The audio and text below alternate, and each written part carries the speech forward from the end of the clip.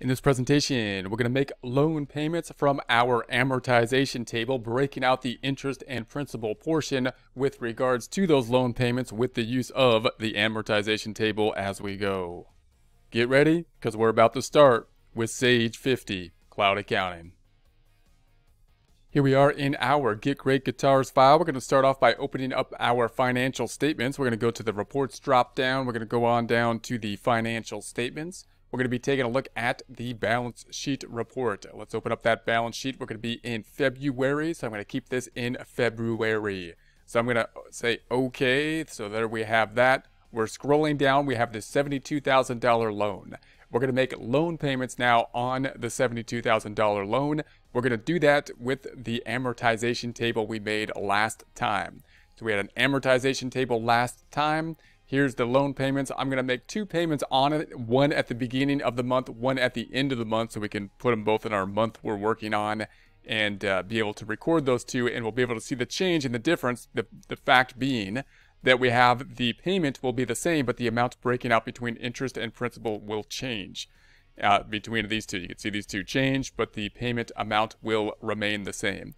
Now remember, when you actually take out the loan, you're typically going to know, of course, the loan balance you have, and you'll typically know the payment amount. What you won't know is the interest oftentimes between each payment, because to keep the payment the same, we had to change the loan terms, had to basically change the interest and principal portion of that interest payment each time. So that's going to be a problem. You could have basically an accountant or an adjusting department make the amortization table and simply tell them, hey, look, I'm only going to record the payment to one account, to the loan account, which means I'm going to over reduce the loan account. And I would like you to make the amortization table, break out the interest and principal portion. In other words, tie out the interest and the loan balance to this table after you make it, and then break out the short-term and long-term portion of the loan if necessary on a periodic basis. That could all be part of your adjusting entry if you so choose. By doing that, then you can make the payment repetitive, meaning it's only going to have two accounts involved, just decreasing cash and decreasing the loan account, and then you can do a periodic adjusting entry to make those adjustments needed, breaking out the interest portion and recording the short-term and long-term portion. Or you can ask the accountant or do yourself, make the amortization such as this, then break out the interest and principal portion as you go. That way we can tie out to the loan balance each time, which will be this loan balance at the end. To do that, I would recommend having a separate GL account for each loan, not breaking out the short-term and long-term portion as you make the payments, but put them into one GL account so that you could tie that GL account into your loan balance here on the amortization table. And then in the adjusting process at the end of the month, all that needs to be done is really to consolidate the loans into basically one short-term and long-term account and break out the short-term and long-term portion. Okay, so let's do this. We're going to do the first one. I'm gonna make this green so we can make this payment. We're going to be breaking out here. We're going to record the full thing, which means we're going to have both the interest and principal portion. So I'm going to make it green because that's like the one we're working on. And I'll make it really a bit larger here so we can see it better too. And then let's go back to our data. So we'll go back in here and I'm going to say that let's write a check. So I'll go on the vendor side of things. I'm just going to write a check. So, and this is going to be a check form. It could be an electronic transfer, so it doesn't necessarily need to be a check, but we're using the check document, the check form. So the vendor I'm going to say is Chase. Do we have Chase? I don't think we have Chase. So I'm gonna add the vendor for Chase. That's gonna be basically the bank. I'm gonna say it's gonna be Chase that we're gonna be paying, and so I'll say new to set up that vendor for Chase. So there we have it. I'm gonna put Chase here, and then I'll copy that, and then I'll also put that here. And now the normal account would be the loan balance going down. So the loan balance would be the normal account. That's going to be a liability type of account over here. So we've got the loan. I think it's this one. Yeah, that's the one. The 2500 account or the 5795. That's the one I chose. Now we're going to need two accounts, an interest and principal portion. If you were just going to use the method of decrease the loan account, that would be the only account you need, and then you tell the accounting department to make the adjustment for breaking out interest periodically at the end of the period. So then I'm going to save that and close it. And then I'm going to put in the vendor, I'm going to put this is going to be Chase now, which we should have. CH, there we have it. All right, tabbing through this, tab, tab, tab. We're going to put a number. And then I'm going to put this on 020120. The amount that we're going to pay, I'm going to break out the amount that we're going to pay, which is going to be the $13.59. That's rounded. I'm just going to keep it at $13.59. So I'm going to say 1359 is the amount of payment. And we'll call it cash, or we could say check. If it's electronic payment, I'll keep it there. And I'll say, you know, maybe if this is E12. And then down here, we can't just keep it at the 25 because we need to break out the interest and principal portion. So here's the kind of confusing thing. We got to use this split button. Say I need 2 accounts that will be affected. You could bring this, you know, over here so you could see the other accounts you're working with.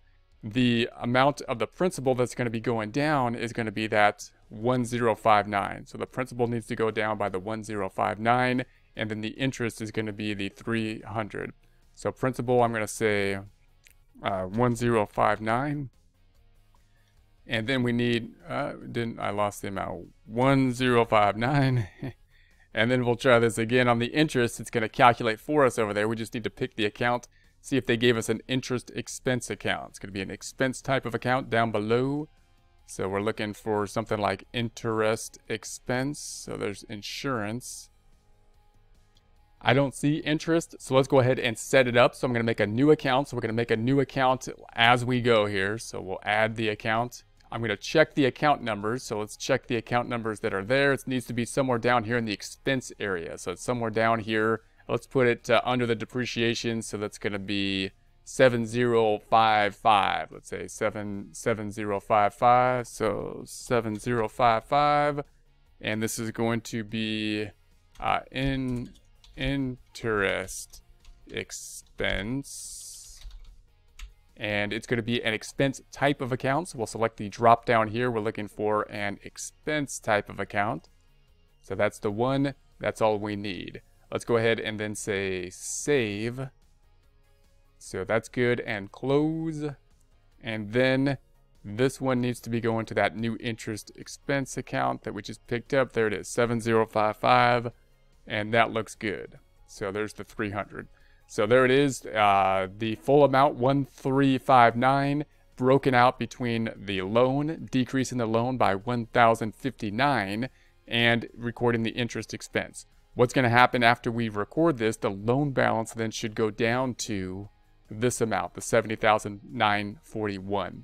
Let's see that, and we're going to go ahead and say OK, and then save this. So I'll save this. Then let's take a look at what happened. We're going to go open up that balance sheet again. Let's open up that balance sheet. And then we have in the checking account went down. Double clicking the checking account, it's going down by that 1359. Closing this back out. The other side should go to the loan balance here. So the loan balance at 70,941. Is that what we have here? 70,941, correct? So it went down correctly. If we double click on that, then we'll see our payment, which is going to be the 1059 applied to it. Closing this back out, the other component's going to be on the income statement. So if we go back on over to our reports, open up the income statement and take a look at it, it's going to be for February. We want to show, I don't need the 0 numbers, so I'm going to say okay. Income statement, there's our interest income of the 300. All right, so there is that. Let's do it again now. I'm going to say a month has passed. It's still February, but it's the end of the month. So we're going to record the second one at the end of the month, just so we can see the same payment amount, but broken out differently between the interest and the principal. So I'm going to say this one is done now. I'm going to ungreen it. So I'm going to right click on it and get the green away, ungreen it. And then I'm going to go into the number 2, and we're going to apply the green there so that I don't get messed up on what I'm posting here. I could still get messed up, but that helps. So then I'm going to go back on over, and we're going to write another check. Let's write another check, a new check. And this is also, of course, going to be to Chase. So Chase. And there we have that. I'm going to say this is as of the end of the month. On the 29th, let's say. The cash is going to be leaving the account, and the cash is going to be for that same amount, the 1359. That amount stays the same, and that's the 1359. And remember, we're at the end of the month, so we're imagining a whole month has passed, and we're making the second payment.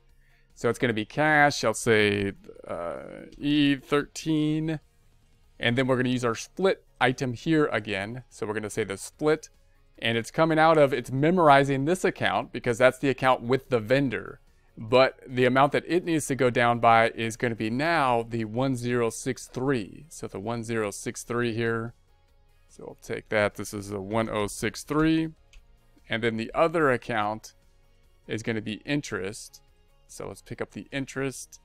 That's going to be an expense account. So there's the interest expense. And now it's at the 296. And that's going to be this 296 there. So let's record that. That should leave us with a loan balance of the 69,878. About. It's rounded. So I'm going to say OK. And let's take a look at this. Let's check this out. Let's save this transaction. Let's close this report or this form. Let's then go over to the balance sheet and we will update this. So I'm going to refresh it in case it hasn't been refreshed already. Open up the checking account. That was the wrong account. Open up the checking account. And then we're going to see there's the second payment. Notice it's the same payment amount here that's leaving. It's the breakout between interest and principal that's going to be different. Then we're going to go down to the loan balance. That's the 69,878. Does that tie out to what we should have here? 69,878. It does. Then if we double click on that, double clicking on that item, we see now there's the change. There's the amount that was applied to the loan balance before of the total payment. It has now changed. Total payment now was the same. Amount applied to the reduction of the loan now differs. Closing this back out, the other side, of course, being on the income statement, the P&L, the profit and loss. So if we go on over there, we see now, refresh if you need to, and we see now the 596. Double clicking on that item, we see the two payments, the 300, the 269, which of course tie out to these two payments, and that is the 596. So there we have it. Notice this loan, if you have multiple loans, I would break out each loan into its own account so you can tie it out to the amortization table. And note, again, we're not breaking out the short-term and long-term portion right here because that'll complicate things, and we'd have a different short-term and long-term portion each time we make a payment. It's not worth it to break that out each time. So for that, we would want to do the adjusting entries at the end of the month or the end of the year whenever we need the financial statements. So that's going to be it for now. Let's get out of here.